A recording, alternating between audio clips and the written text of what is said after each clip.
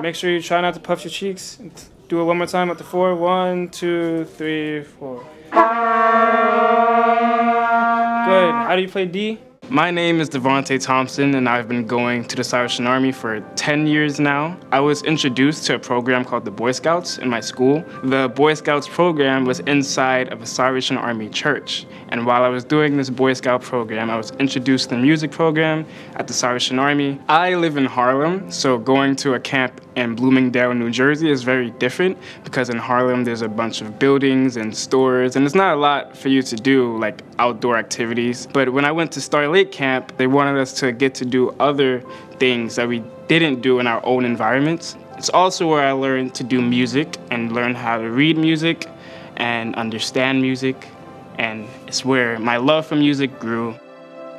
Throughout these camps in Star Lake, I was introduced to a music conservatory. It's a small group of kids who get together and they sing in chorus. They learn theory, which is learning how to read music, and they learn how to play instruments. So I played the euphonium, which is like a small tuba, and I really liked that a lot. But at first, I started on a small little alto horn. But at the end of the day, these are just instruments that get kids to learn how to read music and understand and learn how to work together as a group and achieve the same goal. This camp, it gave me the experience of meeting different people, meeting good people, and people who care about you and love you, even though you feel like you may not deserve to be loved yourself. And it gives you an experience of learning discipline, learning how to understand others, learning how to work with others, and it really taught me a lot, and it led me to do many different things. Because of these camps, I'm now involved in the Greater New York Youth Band, the Greater New York Youth Chorus, and now I'm involved in the Salvation Army New York Staff Band, which is a very good, famous band, and I'm very proud of that, and I don't think I would be in all of these programs if it wasn't for this camp.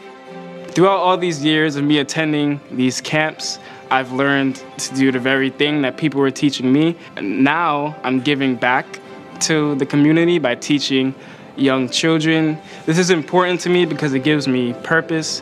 It gives me an opportunity to do something and help and give back to the community. I want to do the very thing that people did for me, and I know the type of change that that can create, and I know how people have transformed my life into doing something good and positive. I want children to have a safe environment where they can go to, where they can trust and be loved and have a good time, which is what they may not experience at home or at school or outside of the Salvation Army Church.